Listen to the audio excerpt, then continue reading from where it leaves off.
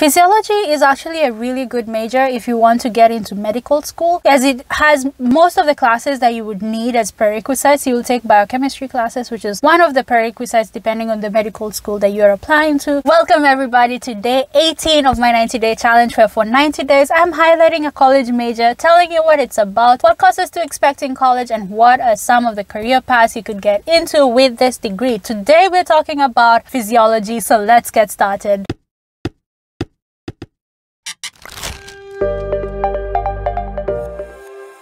The Oxford definition of physiology is the branch of biology that deals with studying the normal function of living organisms and their parts. This could be looking at molecular level, how are the atoms and specific chemical molecules in the cell, for example, are interacting with each other. Cellular level, so how are the cells interacting with each other. And even on the tissue level, looking at constituents of blood, tissue organs, and even human functions and how organs interact with each other and how each interaction leads to function. So ideally, physiology aims to understand how different functions of a cellular organisms, of a living organisms, are able to interact with each other to maintain survival. How is it that we are alive? How is it that my hand is communicating with my leg, my brain is communicating with all other parts of my body to make sure that I'm alive? And how is it that I'm interacting with the external environment? Like if somebody was to jump in front of me, would I startle, and how exactly would that reaction be? Would I run away or would I fight? You know, fight or flight, voluntary versus involuntary motion and all that. So these are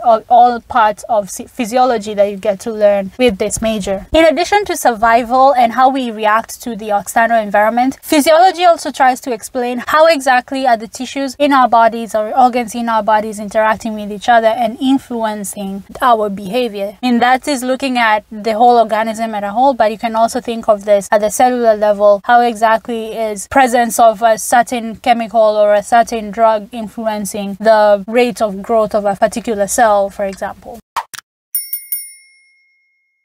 Courses in physiology lie heavily on the biology and chemistry, but you will also take a few classes in physics and math just to give you some fundamental knowledge behind physics and math and all the forces and interactions that do happen at the cellular and molecular levels. But most of the classes will be geared in the biology and chemistry. So you'll take classes like general chemistry, organic chemistry, inorganic chemistry, physical chemistry. Biology courses will include cellular and molecular biology. You'll take some biochemistry classes, organismal classes, and as you get more advanced, you'll start taking classes in physiology. So classes like advanced biochemistry, physiology classes, specific physiology classes, and physiology as it applies to health and disease. Physiology is actually a really good major if you want to get into medical school, as it has most of the classes that you would need as prerequisites. You will take biochemistry classes, which is one of the prerequisites depending on the medical school that you're applying to. And in addition, you will also take human anatomy or comparative anatomy, comparative gross anatomy.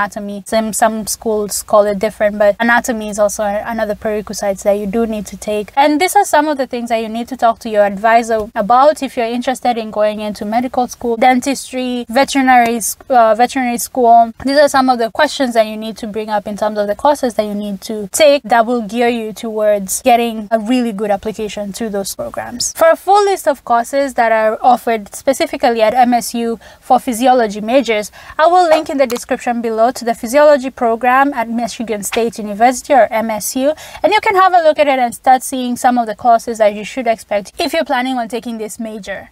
If you're already a physiology major or really love physiology, I found some really cool swag on Amazon, and I will leave those links in the description for you to check out. As I had mentioned, physiology is a gateway to medical school, veterinary school, dental school, or even grad school. However, you can still go into the industry with a physiology degree. Some of the positions that you could end up working your way into are biomedical scientists, so working in a lab, clinical scientist, clinical research associate, a lab technician, a pharmacologist, research scientist, a physiotherapist, or even a science writer. And as always, if you're going into grad school, you can work your way to becoming a professor. As always, if you enjoyed this video, let me know by giving it a thumbs up in the comment section. Let me know what other major you want featured in the next videos. I will see you all tomorrow as we discuss neuroscience. So come back here, same place, same time. And I've been chilling, watching the ocean with you, baby, up with a slow motion crew. And we up in our cloudlands when people change, but not us. And we just chilling, kicking it, kissed by the sun.